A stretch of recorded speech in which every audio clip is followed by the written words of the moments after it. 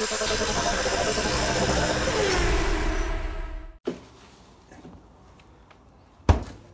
get our sandwiches. That was my water, wasn't it? Yeah, yeah. Put that back in there. Yeah, I've got a couple more waters. It'll be, Put the sandwiches in the fridge and set the plan for the day. Looks like it's going to be warm in this oven.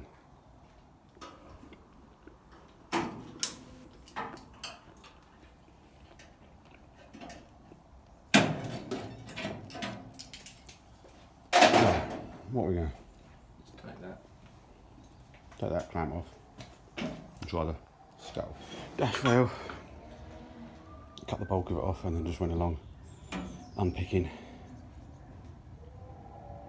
The spot welds just needs a bit of dressing now, and a lot of it rolled off because it was only half spot welded. Yeah, just caught on the edge. Yeah, dress it up, try the new one.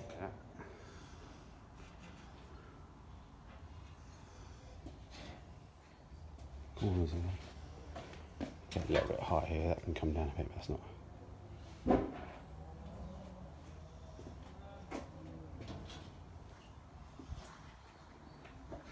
It's always good, is you can use like, things obviously supposed to be parallel, aren't they? So use the back window line. You go down. There you go, you see.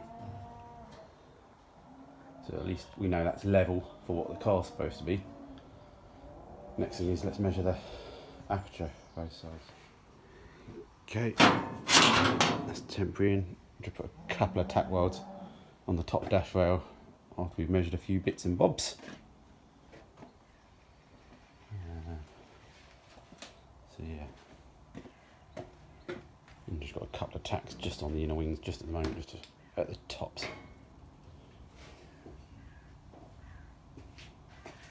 But that's fitting. Gonna be pretty well. We had it clamped in just now anyway. Bottom dash rail out. That's not easy. All a bit bent and twisted, but we're straightening that. It's just cosmetic anyway, isn't it really, to hold the cardboard on to stop your keys falling through. So yeah, just making up some little brackets now to go on the end to weld the dash rail too. That's doing that.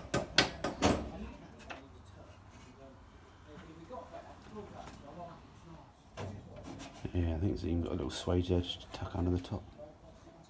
Yeah, that's it. That tucks under that top bit.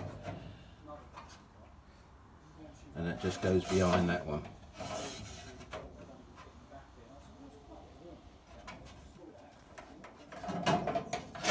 You got the same problem on this side, so it might pay to put this in, if you know what I mean. Yeah, yeah. The one we're talking about is the inner wing. The inner wing wraps around, and actually it's flat on the back of that panel. So when in the factory, I think I've seen it before, they're spot welded down there. I think they're spot welded before that panel goes in, so you can get the clamps around, ka-ching, ka-ching, ka-ching, all the way out. This side's got its panel already in there, sort of thing. Sometimes you don't have such a problem because when you buy repair panels, this is an end machine one, so it's actually come whole, like the original Mark 1 was. But when you buy Mark 1A panels now, they're just separate and you're supposed to just weld them on however you want to, like we did on the Mark 1. Just spot welded tabs. Spot welded tabs. I don't know what the dimension is on this. Just test fitting. There's some nice sort of where the steering column bolts go through. So. Oh, that's got 6 inches on it. It's got to go down. Just popped a couple of bolts through where the steering column bolts to. Forces that. Just put a clamp in the middle there. We've just nut and bolted that side panel just for now. Tiny little nuts and bolts. As my dad says, a bit slower to do, but at least you can change it easily. And yeah, so get in there. Take this block out. Okay.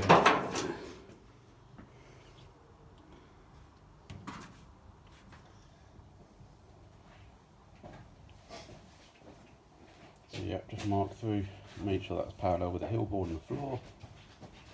And also, so we're just putting a couple little clips in. These old end machine floors are definitely a little bit thicker, aren't they?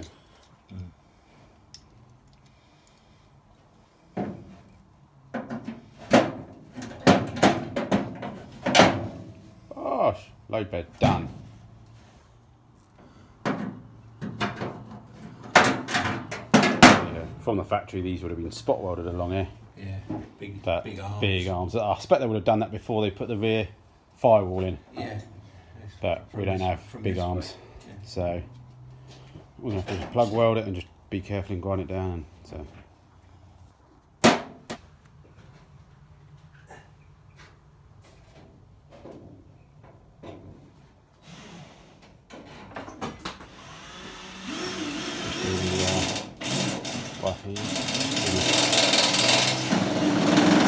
Foot welds in a wing.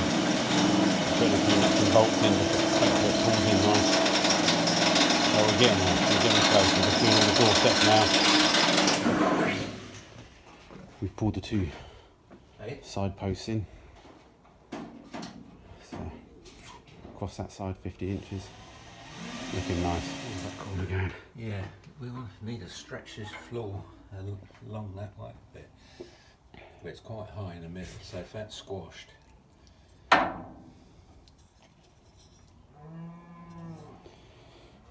Yeah.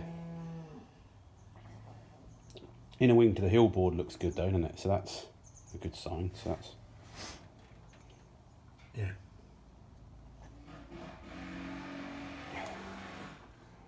And the subframe holes are very equal as well, They're compared to where those Yeah. the little notches are, which are never quite right anyway for some Well, reason. no. I don't think they're. I think they're manufacturing, or they copied them, you know. Or maybe where the original. But yeah, we're getting there. Well, my dad's sorting out the front floors. Just working on this little Magnum repair panel. A bit pitted up here, could do with being higher, but it is what it is. So yeah, getting there. Just the curvature's not quite right, so it's not sitting all the way in. Just need to trim it a little bit. Put a flange on there.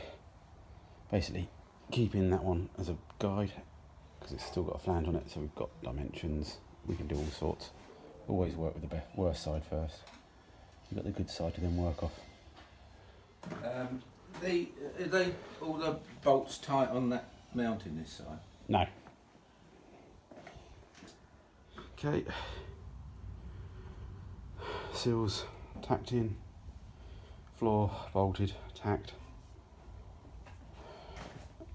Pretty solid now. Definitely feel strength coming back, even with just a few tacks. Got a few spot welds on things, keep tripping, but if we go slowly it seems to be alright. So yeah, just a front end to finish. Just got a bit distracted as we do. Just cut the rear arch out. Using saloon arches, which I don't think there's too much difference. Yeah.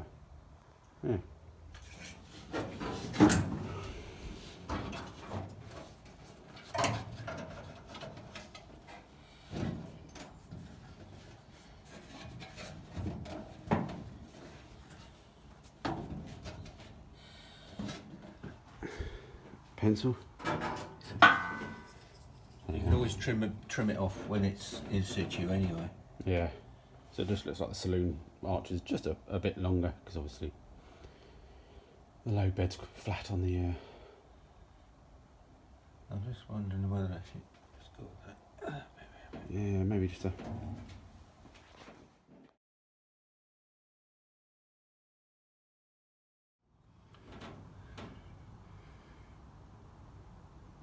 Yeah, it's looking better, now rotated round.